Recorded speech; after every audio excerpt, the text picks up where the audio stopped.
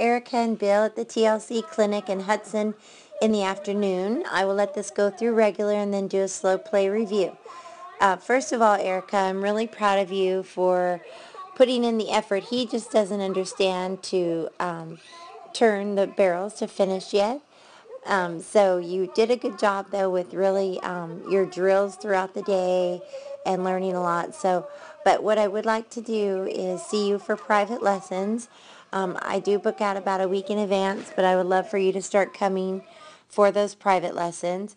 I'm going to run it through now, slow play, and I definitely think that, there's things that you need to learn on your horsemanship, be aware of.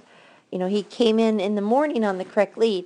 In the afternoon, he did not have the correct lead.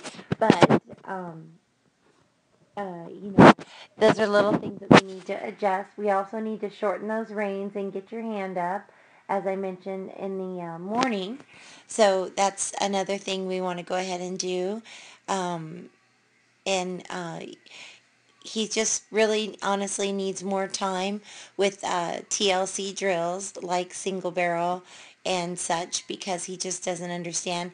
You're trying to use your leg to teach him, but he's young and he needs, personally, I would put more lateral and vertical face flexing on him, just teaching him to give to pressure.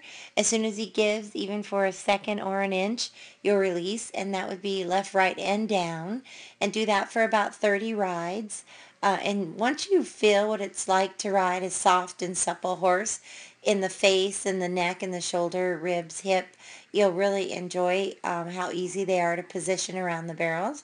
So anyways, I would take the time to go ahead and come for private lessons. We'll go ahead and shorten your reins, get your hands in good position. We will do drills to teach him how to lope large, medium, and small circles with fluidity, and then trot and walk the barrels only until he understands it, while we're working on his foundation and getting his he moves off leg pretty good, and he transitions off body fairly nice in straight lines. So now we just need to add the circle work and get his face softer, left, right, and down. But I'm glad you came to the clinic. I think you got a lot of good stuff to work on, and I'll look forward to seeing you for lessons.